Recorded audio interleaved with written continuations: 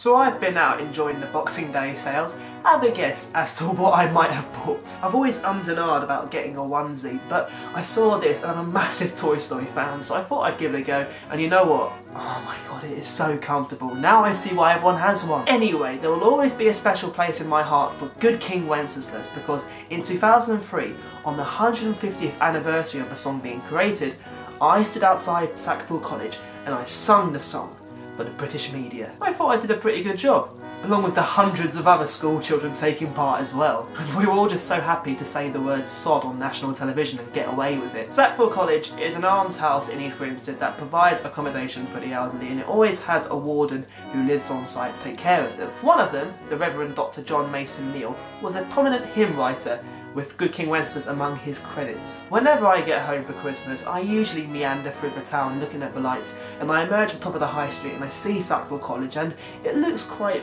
barren and deserted in the winter, but the spirit of the carol, it still rouses me. Yeah, that's a lovely cheesy image for you there. Carols are such a big part of Christmas. I mean, aside from the small matter of the story of a nativity, the carols define the crib service at my local church, St Swithin's, on Christmas Eve. It's the one night of the year where the place is packed to the rafters, and with everyone singing and the robust organ notes, it creates such an ethereal, otherworldly atmosphere. I mean, it's wonderful. I know carols aren't for everyone, particularly if you're not Christian, but there's still plenty of festive music to immerse yourselves in. I'd be surprised if a local supermarket hasn't started playing Rocking Around the Christmas Tree and Last Christmas by the middle of November before going into a full-blown Christmas playlist by the start of December. I don't know, maybe working in retail has made me notice that a bit more this year. And just any festive event that you go to, you'll have Wizard, John Lennon and Slade all rocking out the classics. But aside from the classics, there are numerous covers and original recordings. I mean, my godfather's brother,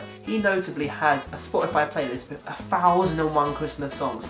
Like, I have nearly 100 on my playlist, and then 1001, I just can't compete with that. I mean, I didn't realise there were that many. But when you think about it, so many artists do put one out. I mean, it makes sense. But still, 1001! I mean, it covers every genre imaginable, and he adds more and more to it every year. Like this year, I found a cover of Earth, Wind and Fire's September, just retitled December. I mean, it's brilliant. It's a little change like that. It's wonderful. I'm a massive music nerd as well, so I'm always finding new tracks every year that I enjoy a bit more and more. This year, I think it's Louis Armstrong, Christmas in New Orleans. I've never really, you know, enjoyed that. Well, not enjoyed it, but appreciated the track before. But this year, I've given it a few more listens, and yeah, it's one of my favourites now. I suppose because my family loves music so much, Christmas music plays a big part in defining the festive period for us. Yes, the majority of them are as corny, cheesy and cliche as they come, but they also evoke such strong memories, and they get all my family singing together that I can't discredit them. Me and my dad are always in charge of the music at the Christmas Eve party, and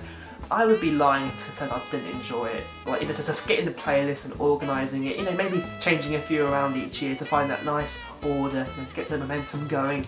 I love all that. I don't know why, I just do. I do have some ground rules though. I do try not to listen to any Christmas music before the start of December for a couple of reasons. Firstly, if you overplay it, it's only going to remove that spirit of festive cheer that you associate with it. And secondly, like anything that you indulge too much in, it's only going to annoy you after a while.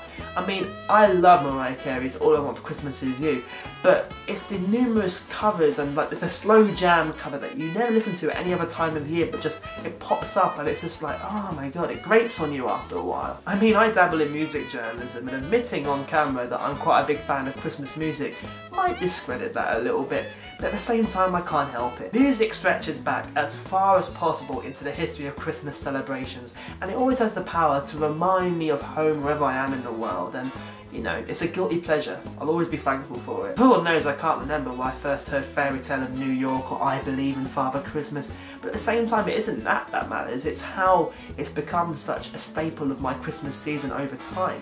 That's what really matters. As ever, it's how you enjoy celebrating Christmas, and I like it with all the musical trimmings. On the first day of Christmas, Zeppelin gave to me a video because I subscribed.